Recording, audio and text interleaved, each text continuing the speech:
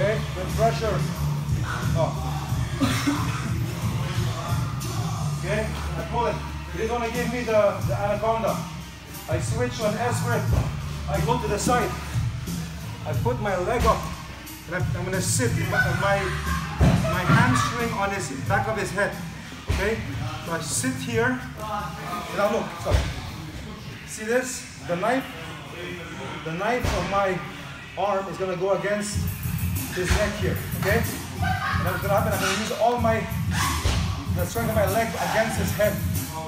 Okay, now so when I go here and I fall on this side, I'm gonna go a bit to this side so I can put my other leg up, so he can't roll.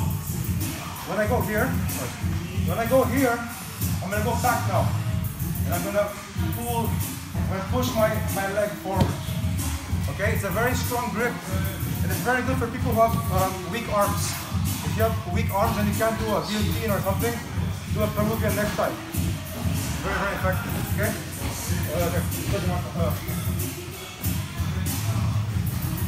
So I'm here. I'm trying to go for the anaconda. He puts the arm out. No problem. I switch to an S grip. I go here. Look, very important. I have to sit on his head. Okay. I'm gonna fall here and I pull over. Sorry. If I stay here, he can remove my leg. Okay. So when I'm here, I go to the other side and I'll look. Okay. Very, very powerful. One more time.